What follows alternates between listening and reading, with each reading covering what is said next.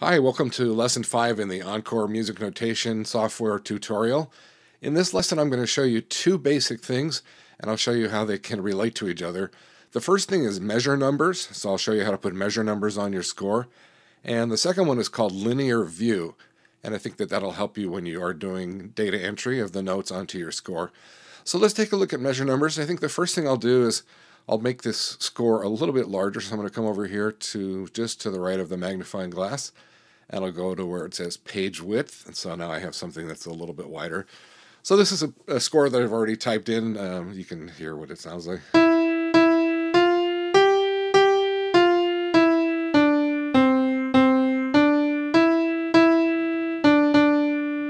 Okay, so that's a very familiar piece, of course.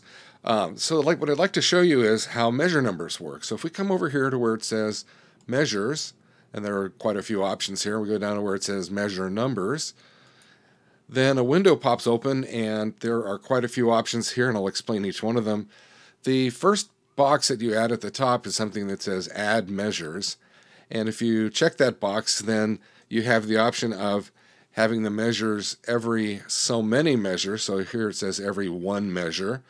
Or you can have the measures appear at the beginning of each system. So they would be on the left-hand side of each line in the score. By the way, you can change this at any time. You can change measure numbers. You can add them. You can remove them at any time. So you have a good flexibility here. So then there's another box that you can check down here. It says start with the first measure. And so you have the ability then to have the measure number appear at the first measure. If you don't check that, then it will start with whatever the option is up here. So it would be each system or every so many measures. So it depends on what you want to do there. Then you have the option of saying that the first bar could be a pickup bar. So if you have something less than the full number of beats in the measure, then you can set that up to be a measure number with a pickup bar. I'll talk more about pickup bars in a future tutorial, so I'm just going to leave that blank for a second. And then you can have the measure numbers enclosed in a box. So the box would appear after that. I think we should just take a look at this. So let's take a look at a couple of these things. First thing will be add numbers every one measure, and I'll say OK. And so there we have the measures are appearing every measure. So you can see how they appear above the line at the beginning of the line. Actually, there was a shortcut on measure numbers. Let's take a look at it and see what it is. It's measures, measure numbers, and the shortcut is Control, Alt, and N. So we could use that if we want to get to here, to this box. Then a couple of other things. There's a font selection thing. So if you want to select a font for the measure numbers, you have the option of doing that. So again, just like the other font characteristics, you can do fonts anywhere where there's text on the score. I'm not going to do it there. You have now the option down here of placing the measure numbers above the staff or below the staff. So if you want to do below the staff, you can do that. I'll show you how that works. It would then appear below the staff. So depending on where you want to have the measures, that's fine. So Control Alt N takes me back to the measure number dialog, and I can then look at this. So let's see how I want to set this up. I want to do measure numbers every one measure, start with the first measure, and put them above the staff, 0 spaces above the staff. So you have the option of keeping them real close to the staff or to move them a little bit higher than that. That's up to you what you want to do. So I'll keep it just real close, and we'll get what we want here. So those are the measure numbers that I want to deal with for this particular example or demonstration, and I'll show you what I mean here in just a second.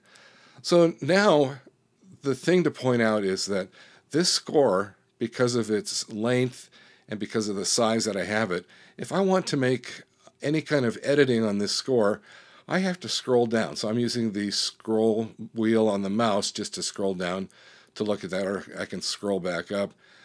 I don't get to see the whole score in front of me unless I do something like this, where I can go to where it says actual size. Now I can see the whole score, but it becomes a little more difficult to do data entry because everything's so small.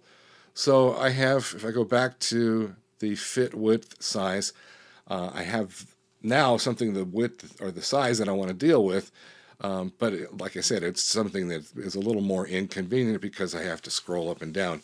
That's where the second major thing comes into play that I want to show you, and it's something called linear view.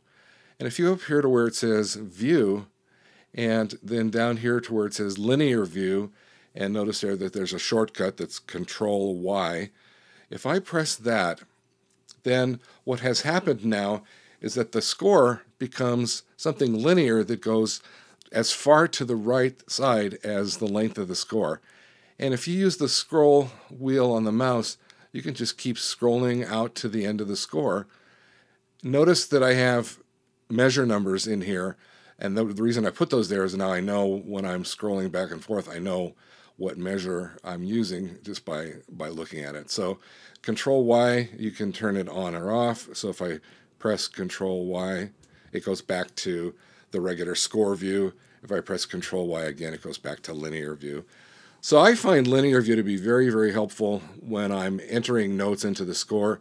I'm of the opinion that the first thing you should do is get the notes on the score, and then when you're done, then bring it back to here and add whatever other elements you want to the score, add some text or some dynamic markings, or whatever you want to have added to the score. But I think linear view is one of those things that can be very, very useful when you are doing data entry. And as I said, it makes it a lot of sense to have the measure numbers there, because that way you can find out where you are. So that's it for this lesson. It's a short lesson, but I wanted to show you just those two things, and hopefully it'll be very helpful to you as you go along. There are other lessons here in this tutorial series, so if you want to find them, you can take a look at my webpage, which is listed here. And if you want to find out more about Encore, you can go to the Passport Music Software website, which is also listed here. I'll see you in the next lesson.